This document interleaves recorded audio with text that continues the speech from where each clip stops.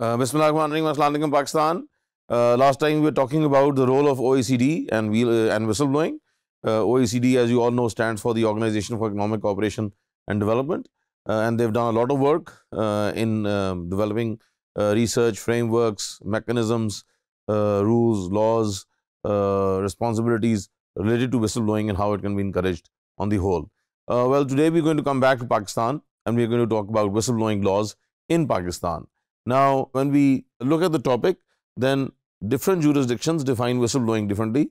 One clear distinction is the eligibility criteria for protection. Some countries protect only formal employees, while others also include volunteers, consultants, and the contractors. Now, when we're looking at all of this, then we see that either we can only protect the employees or we protect everyone linked to the company, and anyone who blows a whistle is going to get the protection. And I, on a personal note, would think that that is much better, because usually there is not one person alone.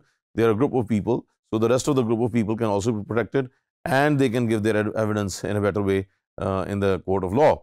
Instead of admitting to corruption and mending their ways, persons implicated in corruption can choose to attack or retaliate. Now, this is the biggest problem that we have, that the people that you want to bring under the ambit of law and you want to expose, they have so many funds available with them, and they can basically do anything they want, and that becomes a very big challenge for all the stakeholders who are involved in mending this particular situation. In Pakistan, the Khyber Pakhtunkhwa Whistleblower Protection and Vigilance Commission Act 2016 provides protection to whistleblowers. There is also the Whistleblower Protection and Vigilance Commission Ordinance 2019, and it has been approved by the National Assembly for enforcement at the federal level. So again, that is going to be supplementing the Whistleblower Protection and Vigilance Commission Act. This other law will further supplement it and also bring under its ambit those different organizations or communities which claim to be exempt from whistleblowing, or the implications of whistleblowing, or why whistleblowers basically emerge after they have recovered from COVID-19. So all of these different aspects, but we have the laws both at the provincial and at the federal level, which is extremely good. Moreover, protection of witnesses is guaranteed under NAB's ordinance, section 31E. This is a very important section in which it is clearly enumerated that the person who is giving evidence can particularly glow.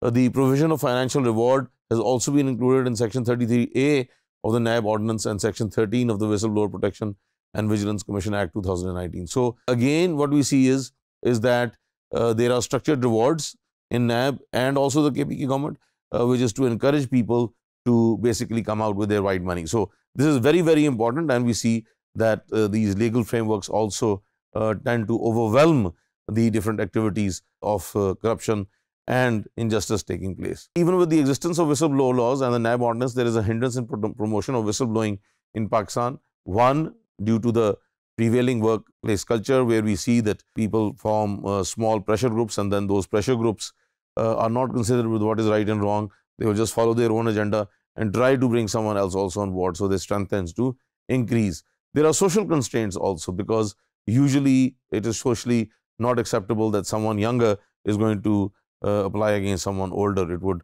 be looked down upon. So therefore, there's a lot of contextual social constraint.